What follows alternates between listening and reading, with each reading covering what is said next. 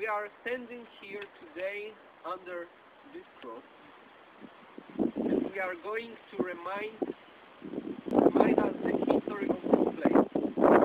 In 1935, the Confessing Church had Dietrich Bonhoeffer to found a seminary for young theologians.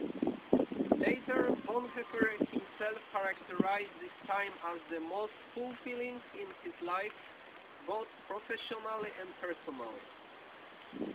It was here where he wrote two of his books, Life Together and Discipleship, which contribute to make him one of the best-known theologians of the 20th century.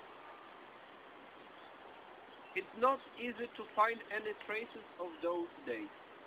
We can find only the foundation walls, and we can hear the sounds of trains like students in preacher's seminary in Finkenwalde have heard. Those sounds of trains were broken deep silence during prayer and meditation, but nothing could stop Bonhoeffer's opposition against the Nazi regime. Bonhoeffer couldn't keep a silence when he observed the destructive ideas of Adolf Hitler.